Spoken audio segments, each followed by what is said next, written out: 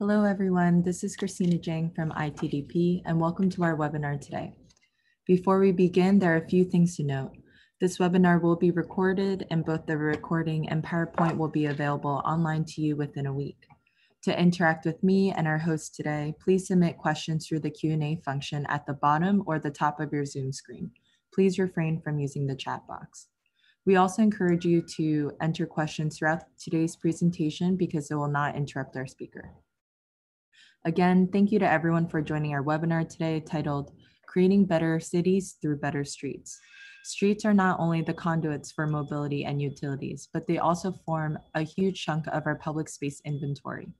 Designing streets as complete streets that cater to a myriad of different user groups and activities ensures a livable city that is sustainable. In today's webinar, ITDP India will look at why we need complete streets, as well as their principles and benefits. Aswathy Dilip will introduce the Complete Streets Toolkit and highlight all the pieces of the puzzle that need to come together to create better streets that result in better cities. Today, our presenter is Aswathy Dilip, the Senior Program Manager leading the Complete Streets Strategy Policy and projects for ITDP India. She works with national, state, and city governments, providing them with technical assistance on sustainable and equitable urban mobility. Her most exciting work includes transforming congested roads into vibrant streets for space for all users, helping cities implement bold parking reforms, and building support for high-quality, sustainable mass transit. She has also organized car-free Sundays, intersection design testing, and public space exhibitions. She is really interested and passionate about ordinary yet uncommon sights, such as children playing carelessly in the streets, elderly chit-chatting joyfully, and women traveling confidently in our public spaces in cities, which is really what makes her smile. So thank you to Aswathy for hosting our webinar today. And whenever you are ready, you can share your screen. Thank you, Christina, for the wonderful introduction.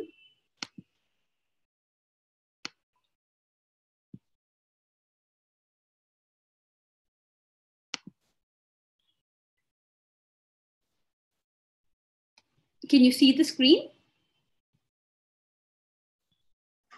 Yes, I can see it on my end. It's just not in, oh, there you go. If you put it in presenter mode. Yes, looks great. Thank you. Thank you so much, Christina. I hope all of you all can hear me. So welcome everybody to today's webinar on creating better cities through better streets. I'm Aswathy Dilip, your host for the next 1 hour. So today I'm going to first take you all through a decade-long journey that ITDP India has been going through in many Indian cities to create better streets.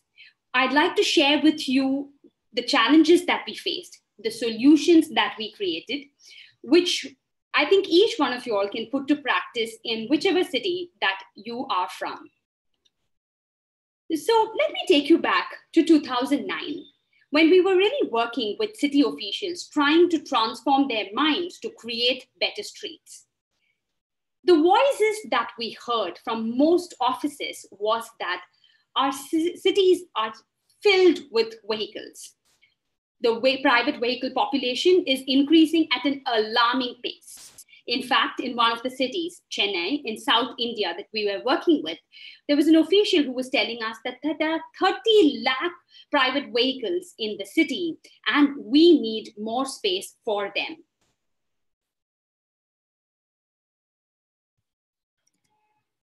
But as we walked and spoke to the users on the ground, what we heard was quite different.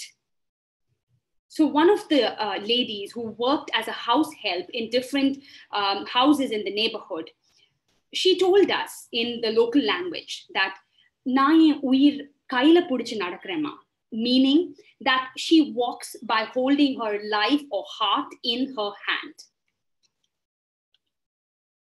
While the officials were extremely confident that there were no cyclists in our cities, we heard stories of cyclists who were cycling for more than 40 years, from the time that they received a cycle while they were in their school.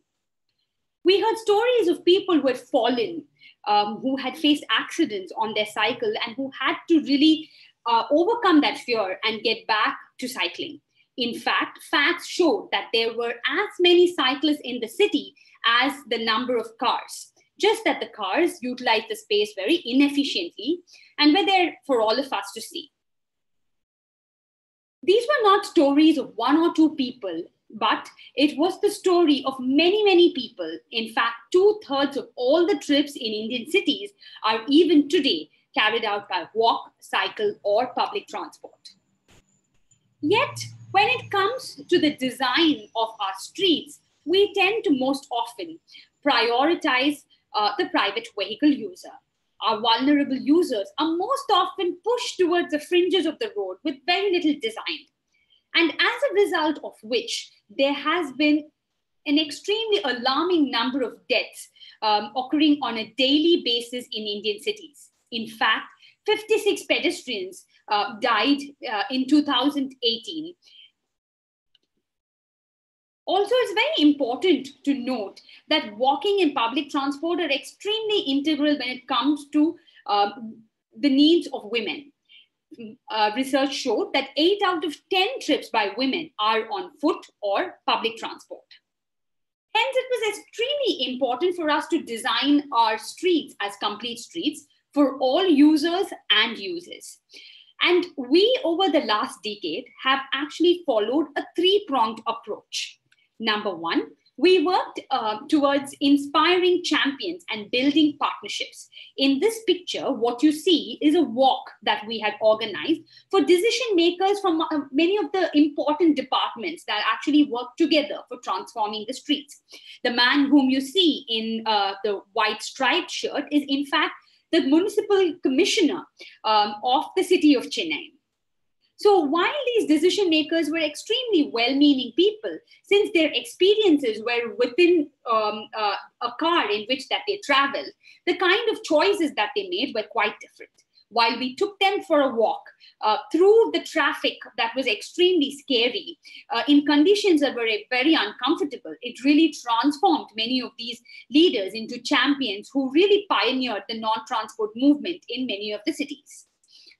Along with champions, it was also important for us to collaborate with local designers to come out with design solutions for these streets. As you can see in the left, it's the same street with a quite narrow footpath and an electricity box kept perpendicular to the movement, to the line of movement. This made users or pedestrians walk on the street rather than on the footpath. A small change in design by increasing the width of the footpath to a usable width, along with the electricity box moved parallelly, really changed the environment and made the footpath a lot more usable for the pedestrians. As pilots were, as champions were created and the champions were creating these pilots, these demonstration pilots that were inspiring change, it was very important for us to embed these challenges, embed these changes through adoption of policies and standards. These standards, as you can see here, is a standard which was adopted by the city of Pune, ensured that streets across the city had the same set of guidelines. In Chennai, another city which was pioneering in this particular transformation, it was one of the first cities to adopt a non-motorized transport policy. And having adopted this policy, every year it strived to achieve its goals by ensuring that streets were redesigned on a regular basis. And today, after 5 years, while the city has created 100 kilometers of streets, it now looks forward to create a citywide network plan, and it is looking to transform the entire city.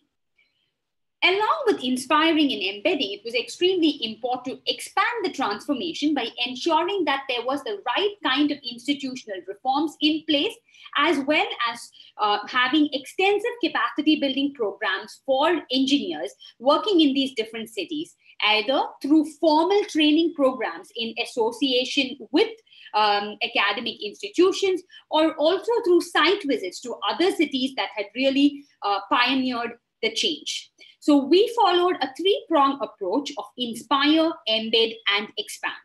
Today, I will be focusing our discussion on the process of embedding change or embedding transformation through policy, design guidelines, and standards. So an important catalyst that actually really changed the scenario was the National Smart City Mission, which was launched in 2015. Now, through this particular program, 100 cities received funds to transform their streets. And one of the important focus areas of this particular mission was also to create streets for pedestrians, cyclists, public transport users, etc. Now, while we did the review of multiple projects by different cities after a year, we realized that while now the cities had funds, they still lacked some very important basics, such as what actually constitutes complete streets. Sometimes there were certain cities that actually only looked at introducing a smart light and then imagined it to be a complete street. So we needed to put together a set of guidelines or standards that would help cities to create complete streets. So in collaboration with the National Smart Cities Mission, we created a toolkit on creating complete streets. Today, I'm going to take you through each of these guidelines very briefly and let you know what each of these comprise of. Firstly, let's take a look at the policy framework document. This document is targeted at decision makers. Now, any stakeholder interested in convincing the decision makers can use this particular document. This document starts with what exactly is a function of a street. A street is not just a conduit for vehicles to move from one location to the other. It provides access to jobs, education, and amenities. It provides economic opportunities. It provides social and recreational opportunities, as well as in the case of multiple streets, such as the promenade that you see here from Pondicherry to the Times Square in New York or the Rambla in Barcelona. It provides identity to a city. A street, in fact, has many uses. While it is an area that is used for walking, cycling, informal and formal public transportation, as well as personal motor vehicles, it's also a space under which various utilities are housed. It provides space for parked vehicles, but it also acts as a wonderful public space for people to gather, spaces where they have vending, as well as shopping. In fact, it hosts a variety of people ranging from pedestrians to cyclists, women as much as men, children and elderly who are both dependent and independent, as well as the differently abled. As I mentioned, as a result of all of these reasons, it's very important for us to design streets for all users and users. But one might wonder, what are the principles under which such streets should be designed? Firstly, it's very important to ensure that these streets have efficient mobility, such that we allocate space equitably to all users and such that the users have option of multiple modes of travel. A street should be designed with high quality facilities for both public as well as non-motorized transport. It needs to be safe with traffic calming measures and safe crossing, as well as it needs to focus on personal safety by providing good lighting, active edges, as well as vending on the streets. Next, the streets need to be accessible for all and by all. Simple measures such as continuous and even surface footpaths, tabletop crossing and ramps, and tactile pavers where level differences occur could all help in improving accessibility to a great extent. Streets are also a great opportunity for us to increase the livability of our cities by providing elements such as seating under trees, providing play elements, street vending, and providing active edges, we can really improve the livability of our streets. While we get inspired by streets across the world as we bring design to a particular street in our city or neighborhood, it's very, very important for us to contextualize the design. It's important to take into consideration the land uses that surround this particular street, the patterns of pedestrian cyclist movement, and also to factor local activities. So you might have two streets of the same width, but depending on the surrounding land uses, the design of these streets might be extremely different from one another. Last but not the least, it's a great opportunity for us to really improve our environmental sustainability. Designing our streets in the right manner will actually help us promote sustainable modes of transport. It would help us improve our local climatic conditions, reduce pollution and heat, and as well as capture and channel rainwater through design. Now that we've looked at what are the principles that complete streets should be designed. One would always question, but what are the kind of benefits that we would get in case we actually followed this route? So here, the document also takes you through various case studies and lists out the benefits that these projects have helped in catalyzing. I've taken out a few to share with you. So one is an example of a street in Bangalore, which really helped improve the sustainable mode share. So pedestrian volumes had gone up by about 250% in this particular street. In the street in Stratgate, vibrancy had improved a great deal with about 145 people walking per minute in this particular street after the street was pedestrianized.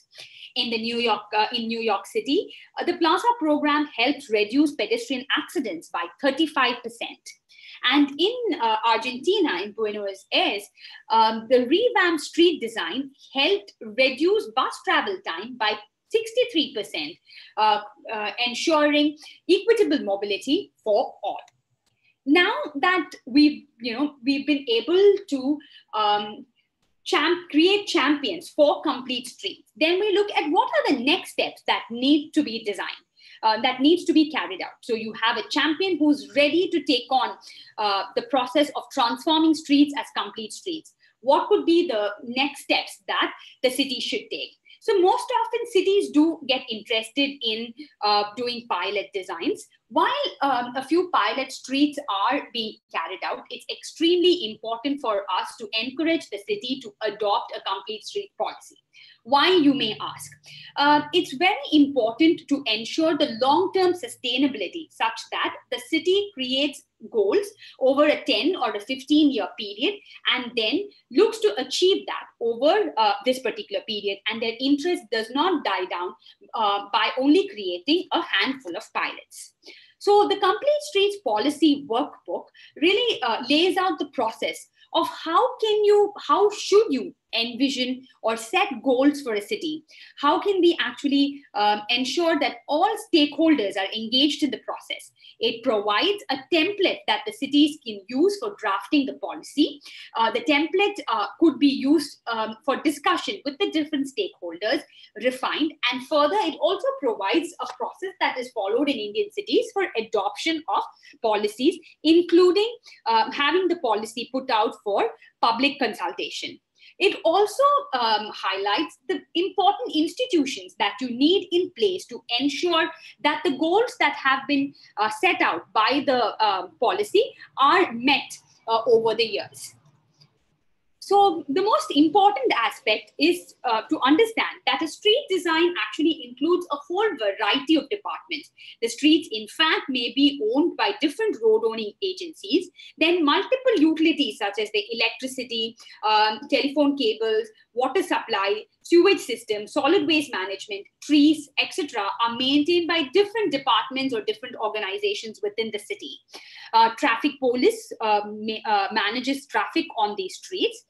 And hence, it's very important for us right at the beginning to invite all of these different stakeholders, including some civil society organizations, inspiring or encouraging academia in the city to come together and draft the vision and goals for the city and build consensus around the same. Including all of these stakeholders right in the beginning plays a very critical role in ensuring the successful implementation of the project going forward. We could use the document actually lists a few questions you could use as a starting point. What is the kind of city that you would want to live in? How will mobility, particularly for pedestrians and cyclists, in the future be very different from how it is today? These could be some of the starting questions that you could actually start with when you have a discussion with the stakeholders to create a shared vision. Having created the policy and adopted the policy, simultaneously, it's very, very important for us to look at the institutional framework that is essential for the successful implementation of Complete Streets. We look at having two committees or departments. One is the Apex Committee, which is particularly interested in improving coordination between the different agencies. During the course of the project, you will understand that different agencies, it's not just one department's role while designing the street. As I showed you in the previous picture, if it requires an electricity box to be moved from perpendicular to parallel, it means that the electrical department has to act at the right time. So having these coordination meetings regularly will ensure that various agencies are kept to speed, and we can ensure that there is a consistent engagement between all of these different stakeholders. While the Apex Committee's role is particularly focused on coordination, it's also important for the city to have a complete street cell. Now, this cell comprises of designers as well as external experts, and their main role is to support in planning, designing the streets, as well as overseeing and monitoring the work that is produced by design consultants and contractors, as well as ensuring the general maintenance of the street going forward. Now, having created a policy and having the right institutions in place, it is very important for cities to now create a master plan, a complete streets master plan for the city. So in the past, as we were working with cities, as you can see in this particular picture, this is a picture where we've mapped out the streets created by the city of Chennai. Now, these are streets which were built, were implemented across the years, but they were picked up as discontinuous segments. So while the street itself was well designed, after a few hundred meters, there were other streets which were not designed. And hence, from the end user's perspective, initially it was it was not totally comprehensive. Over the years, the city has tried to stitch together streets and create networks, but it would be very useful for us to, right from the beginning, have a master plan in place and work, try to create packages which form continuous networks and implement them. So this document sets out the process of how to create a complete street master plan. So it initially starts by listing out the data points that you need to gather in order to create a plan. It also gives you data sources for collecting this particular data. Secondly, it looks at how can you use this data and create a complete street master plan. And with the master plan in place, finally, it looks at what are the ways in which you would phase the design out. How would you come up with costing, budget the same, as well as derive financing for the same. So here, the Complete Streets Master Plan has mostly three networks. First is the pedestrian network that looks at streets which have segregated footpaths, identifies streets which are pedestrian only, streets which may be of pedestrian priority, as well as streets which are slow zones with 15 to 30 kilometers per hour zones around schools. The greenways network looks at identifying and linking canals, lakes, and other natural features. And the cycle network looks at identifying streets which are used often by cyclists, and identifying the streets which will need segregated cycle tracks, and also streets which will be of cycle priority. Once the master plan is put in place, the streets are mapped based on ROW and or the right of width, and design recommendations would be given for each of these different types. And based on that, we would be looking at packaging the projects. We would be looking at packaging projects, coming out with the project cost and timeline based on the total length of the street and the type of design that is planned for each of these streets. Now that you have a full complete streets plan in place, we would prioritize the first package. And as we start designing these streets, it's very important for us to know about the different elements and how these different elements need to be, how do you play with each of these different elements for local context. So let's take a look at this particular picture. Now, this is a street which has space allocated towards pedestrians. Unfortunately, pedestrians tend to use the road. And why do you think so? The footpath is extremely discontinuous, and it requires a person to climb up and down, almost as though we are preparing people, our citizens, for a hurdles race in the Olympics. So these are features that even though space has been allocated for pedestrians, if not properly designed, they can actually remain unused. And hence, it's very important for us to get the design elements right. Here is another picture. We have a wonderfully wide pedestrian crossing, but which goes bang straight into the median. So this is another example of how you might have the right element, but if it's not properly designed, it cannot be used by anyone. So the design process, the design workbook actually takes you through the different pieces of this particular puzzle.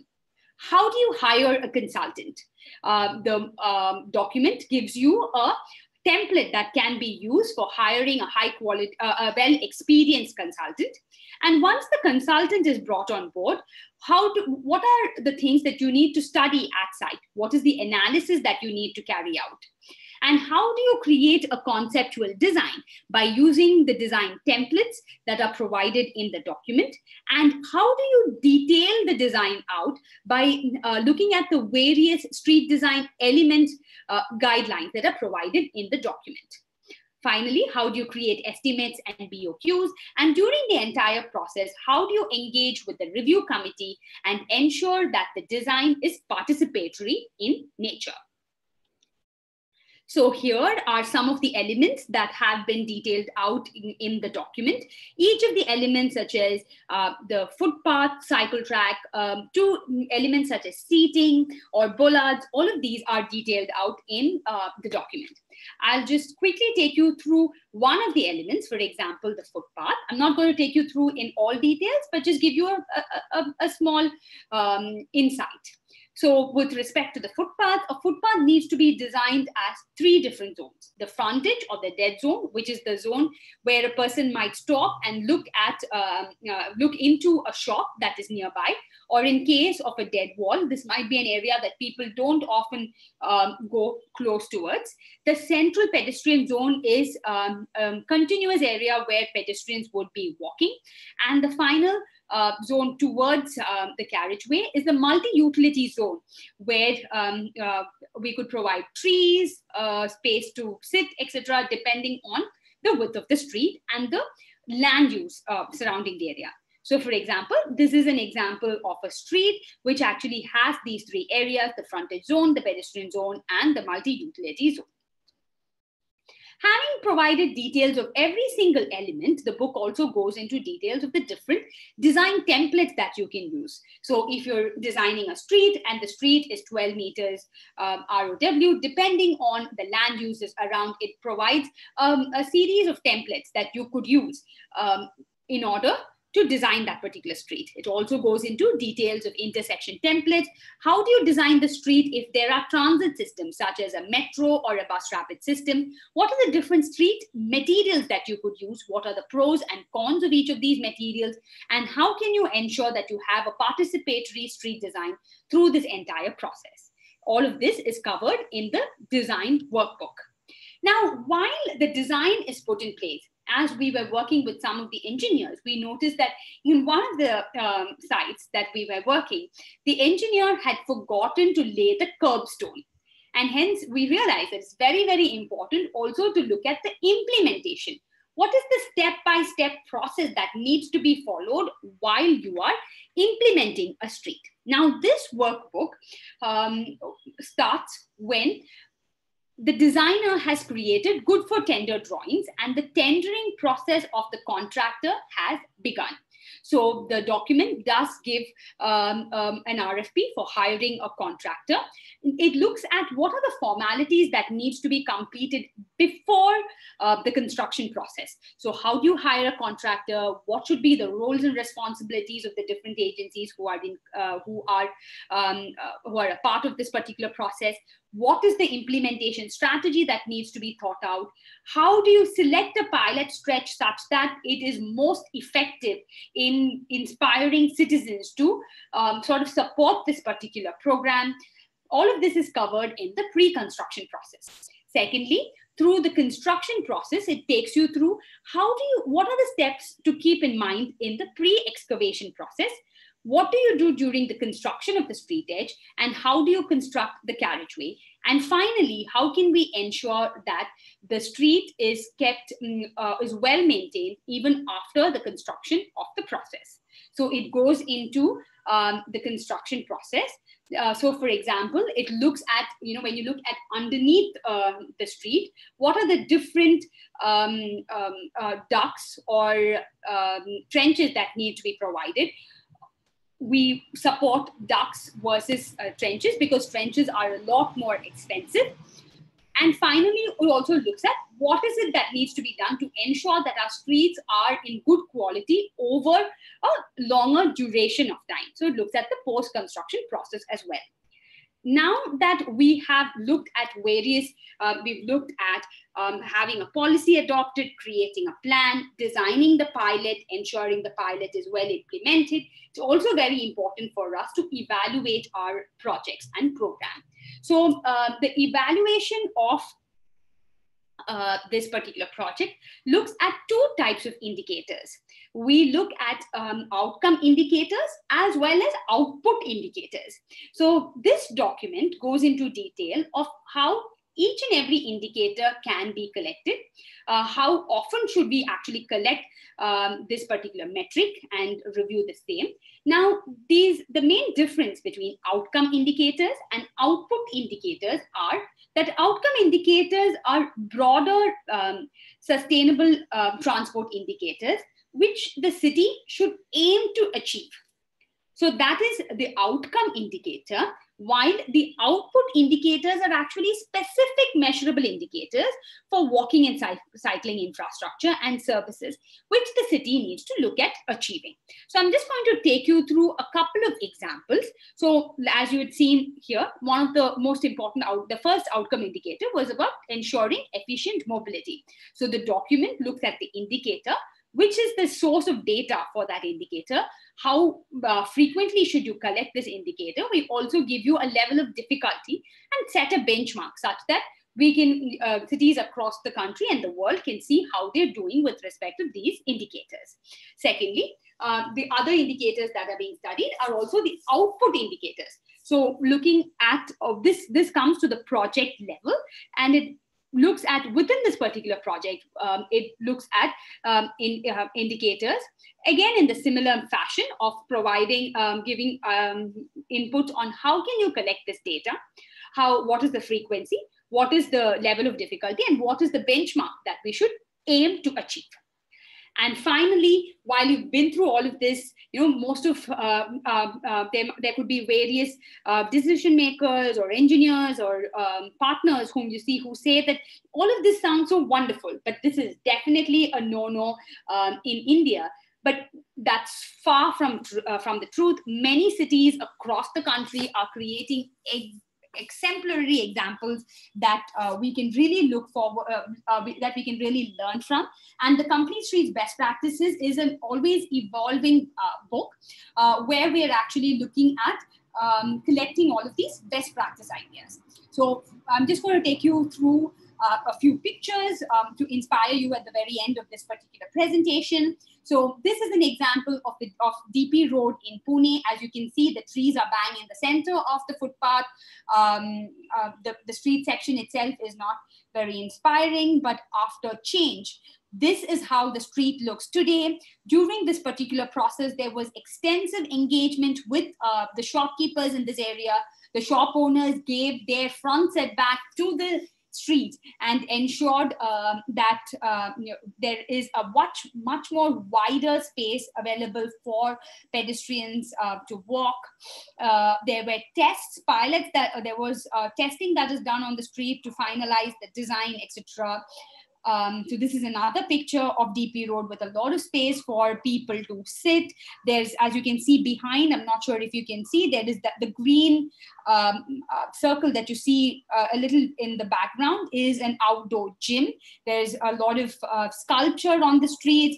This, for example, is an example of JM Road in Pune. Here again, a great point to study is the pilot stretch. The pilot stretch that they had first taken for implementation was outside a park, a space that could be, that had no pushback from any local stakeholders, which they really redesigned extremely well, that then brought in a lot of inspiration and support from the citizens who wanted this to be expanded to other areas as well. This again is an example of DP Road after the completion of street design. This is the street again with a play area in front. Here is an example of Harrington Road in Chennai, an arterial street right outside a school, which was extremely unsafe, which now has completely transformed. Even the street design project actually really transform the experiences on this particular street. Now you can see children playing there, laughing, chit-chatting, etc. This is another, this is the opposite side of the same street. The street actually has 5 schools. So we tend to see a lot of children really using the space in ways that they could not imagine previously. This is the Police Commissioner Road, as you've already seen. This is once it's been transformed. While the arterial streets were transformed, even local streets were transformed. So this is a local street, Raman Street, again with the school in front. And now you can see that the children are walking on safe footpaths. This is a shared street redesigned in Bangalore, Church Street. Here is an example of a pedestrian priority street in T Nagar, again in Chennai. You can see how the children are really owning up the space and transforming these spaces. This street is to be launched later this month. Here is a pedestrian street from the small city of Calicut, Kozhikode in Kerala. So even smaller cities are really moving ahead and transforming their streets. This was a street which was full of vehicles, packed from one end to the other, and now teeming with people once it's been transformed as an entirely pedestrian street. So with this, I come to an end of my presentation. I hope you found this presentation useful. I'm, again, Aswathy Dilip. You can always reach out to me at ashwathi.dilip@itdp.org. The entire Complete Street Toolkit is available on our website, www.itdp.in. Please feel free to reach out to us in case of any questions or queries. And this work that I've been showcasing right now is actually the work of a large team at ITDP India. And I'd like to thank all of them and thank you for listening to me patiently today. Thank you so much.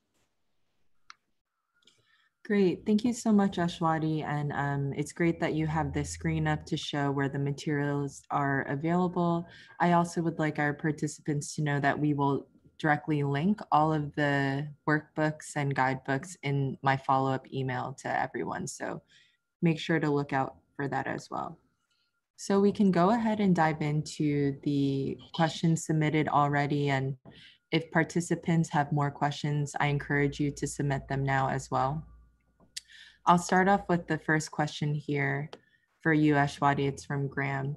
Are you hearing about repurposed streets, car-free zones, and large bike corrals to encourage more cyclists and easy parking? What kind of design process can you lend to these practices? Christina, can you please repeat that? Is the question listed here? Yes, of course. If you go to the top or the bottom of your screen, there's a button Q&A. Sure. I think it's also because you were in your PowerPoint mode, so that probably didn't show up. Okay. Can I do something to... How about I will share my screen so that it could be minimized for you. Sure. Sounds good. Does that help? Are you able to see the questions now? Yes, I am. Great. Yeah. So I'll just repeat the first question. Repurposed streets, car-free zones, and large bike corrals to encourage more cyclists and easy parking. What kind of design process can you lend to these practices? Hi, Graham. Thank you for your question. So, with respect to streets and car-free zones, right now, even in India, in Chennai, we're looking at creating car-free zones. We do find, because there are a lot of stakeholders who are involved in these processes. For example, traffic police being one of the key members who needs to be who needs to come on board for converting a street into a car-free zone. There's a lot of advocacy that is actually involved in sort of pushing them into or encouraging them to transform the space into a car-free space. And that's the first point. Now, when it comes to what kind of, how can you actually design this space? So what we've generally done is that we have done volume counts in some of the cities where we're actually having, where we're looking at having spaces created for cyclists. Now, if the right of way is wide enough, then we encourage cities to provide cycle tracks. While if the street is not wide enough for a segregated cycle track, then we encourage the street to have traffic calming measures. All of these are listed in our street design guidelines. There are specific sections for cycle parking, cycle tracks design itself.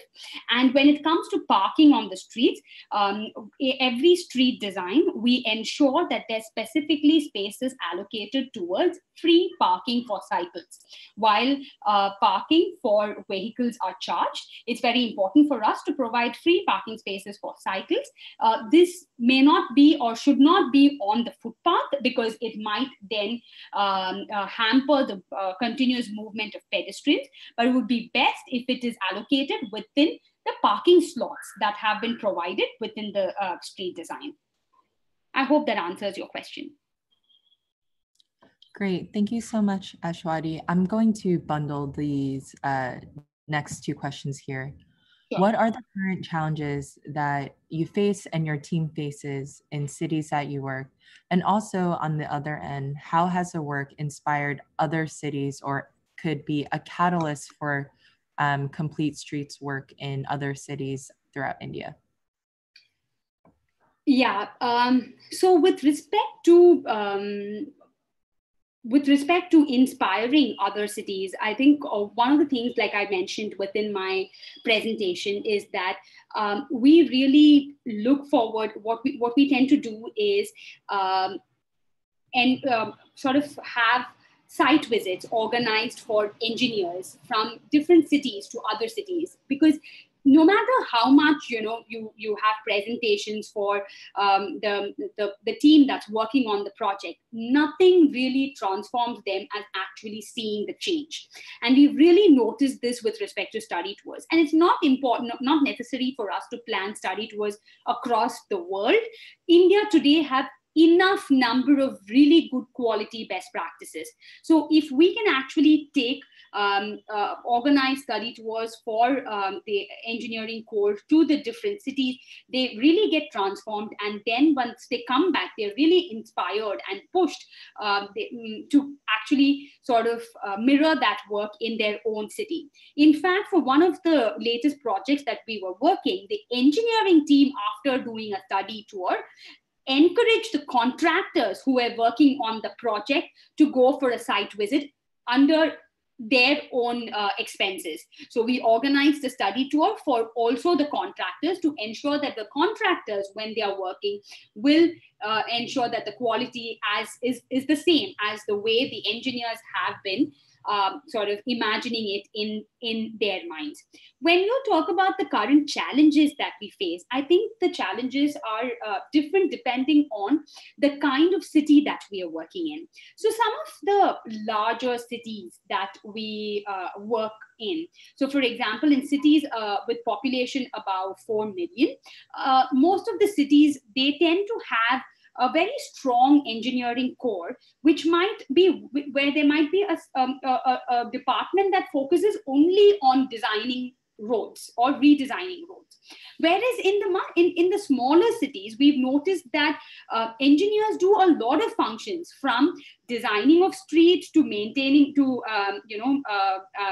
having responsibilities of water scarcity or water supply or solid waste management, etc. And as a result, in the smaller cities, there's a big capacity issue as well as a capability issue. Hence, it's very, very important for us to look at having some street design cells, either at the state level or at the city, who can actually review the design, etc., and ensure that the design can be executed well. Because the capacity is quite, the engineers unfortunately just have too much on their plate. Now, in the larger cities, while it may be easy, the challenges that we're actually facing is that the traffic police sometimes are a little more difficult to convince when it comes to transforming streets. So that's an area where where there is a little more needed to actually convince them. Secondly, when it comes to working with engineers and working on redesigning streets, sometimes the engineers for years have excavated the footpath and just relaid it right there. So initially, even the need for a designer was questioned. Why do you need a designer? Today, after seeing enough number of high quality projects, the government seems to be quite convinced that they do need to hire high quality designers and also pay the right prices in order to sort of use their services. So these are some of the main challenges, and this is how we've also looked at inspiring cities. Great. Thank you so much, Aswathy. I'm going to jump down to another question here by Oscar. Have there been any local government campaigns to educate drivers and reduce resistance on implementation of these projects? So can you talk us through maybe some of the communications campaigns that you were involved in or that you've heard of cities doing around these projects? Hello, Oscar. This is a very interesting question. So you could actually design and create really beautiful infrastructure, but if there is no enforcement, and if local drivers are going to park on these footpaths, then these footpaths are in fact going to become useless. And hence enforcement is very, very, very critical. That's one. So what we have been doing, so we've been using different methods to actually work in ensuring that our streets are safe for our users and are not encroached by parked vehicles. So one was that we have been planning car-free Sundays, to sort of show how the space can be when there are no cars and when there are no parked cars, because this would then build support with various citizens, and then there would be a push by the citizens itself to prevent cars from being parked on the streets. Also, in certain neighborhoods, there have been security guards who have been placed, whose role has been to ensure that there are no vehicles parked on the footpath. A well-managed parking system is also being put in place in many of these cities, because parking really needs to be managed and enforced. So cities are hiring service providers and looking to manage parking, and they're also looking at parking as a great revenue source for maintaining these streets. So these are some of the different ways in which we've tried to ensure that the space that we create is not encroached by parked vehicles. Thank you. Great, thank you, Aswathy. There is another question here on the bottom from Sanghoon. Was there any legal conflicts from the existing road design standards in India and in the cities that you work in to design a new complete street?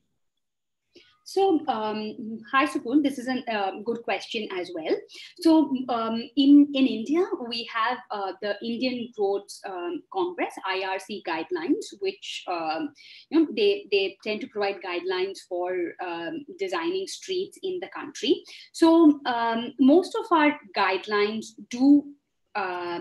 They are in alignment with the IRC as well. The IRC itself is being there are many standards within the IRC which are being revised at the moment, and we are a member of that committee as well.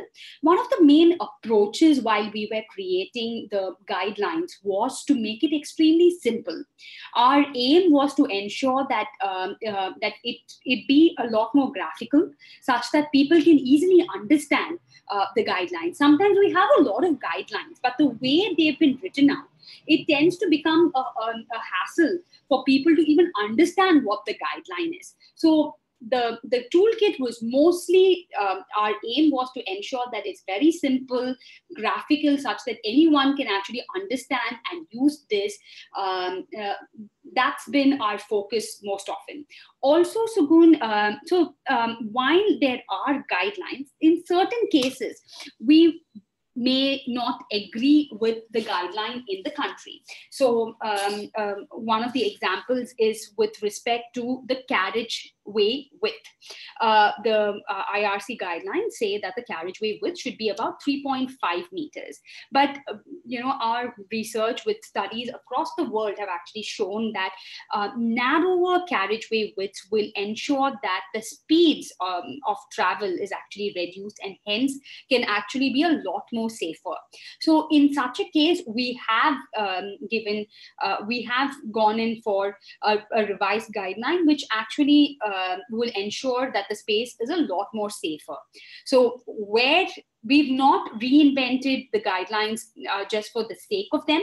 So wherever it's been in alignment, we've ensured that the guidelines are the same along with the national guidelines. We've just simplified the language, made it more used more infographics such that it's more easier for people to understand. Yet, if there are certain guidelines which we think are not as progressive as they should be, we've also pushed it and gone ahead as well. And these are also based on designs that have been implemented by various cities in the country, which are also working successfully. So any of these, we could actually show them real life examples of streets which are working well, and hence that's really worked in our favor. Great, thank you, Aswathy. And I think I will take one more question. So I will read out loud the last one we have here. And perhaps this is included in your workbooks as well, but Generally, how long does it take to identify and or select, design and implement complete street concepts in Indian cities? I know here it says any street, but perhaps you can speak more to a project that you have worked on or had heard of, and just give us a bit more insight into the timeline and the process. Hi, Abhinav. This is a very interesting question. So, Abhinav, actually, the design, there can always be best case scenario, but there can be, street designs can even take years for implementation. So I think, in the past, many of the cities were just sort of beginning to work in this particular area, and hence some of our street design, like I know a street where we've looked at converting it into a pedestrian plaza. It's going to be launched later this particular year, but it in fact took about 5 years because of the different stakeholders, the development bank that was involved, etc. But ideally, in an ideal case scenario, streets can be designed by experienced designers anywhere between 4 to 6 months. And these designers may take a package of 10 to 15 kilometers. So if you have packages of 10 to 15 kilometers of streets in a city, they could be tendered out to designers who can actually complete the design anywhere between 4 to 6 months to a maximum of 8 months, along with consultations, etc. And once the designs are completed, they're tendered out to a contractor. In Chennai, every year about 25 kilometers of streets are implemented. So if, with a maximum of 1 to 1.5 years, you could actually look at transforming about 10 to 15 kilometers, because most of this work actually happens simultaneously. For a designer to design one street or to design 15 kilometers would invariably take the same amount of time. And hence, within a year and a half, you can actually look at redesigning and implementing about 10 to 15 to up to 25 kilometers of streets, depending on the experience of the designer, the contractor, as well as the engineering team that you have on board. Great. Thank you, Aswathy. So I think we are going to finish just in time for all of our attendees today. But first and foremost, I want to thank you again for hosting a great webinar and sharing this wealth of materials with us today. And for our attendees, again, thank you for joining. And we look forward to sharing with you the recording, the PowerPoint, as well as the links to all of the guidebooks and workbooks that we went through during today's session. And then secondly, one other thing I'd like to point our attendees to is that we will have a webinar next week as well, and it is titled Greater Boston Bus Experiments, From Pilots to Permanent Impacts. So this webinar next Wednesday will focus on how cities across the US are also starting to recognize buses as a high impact solution to improve frequent transit and increase access to jobs and other destinations. Through this webinar, our host will walk us through lessons from the metro area in Boston, and also give salient solutions and insights on how cities across the US can work collaboratively with local transit agencies for greater investments in bus service. So I will include the registration link to that webinar as well. And if you enjoyed today's session, I also encourage you to join us again next week. So again, thank you everyone for joining. Thank you again to Aswathy, and we hope to see everyone online again soon. Thank you, Christina. Thank you everyone for joining this particular session. Thank you. Thank you. Take care.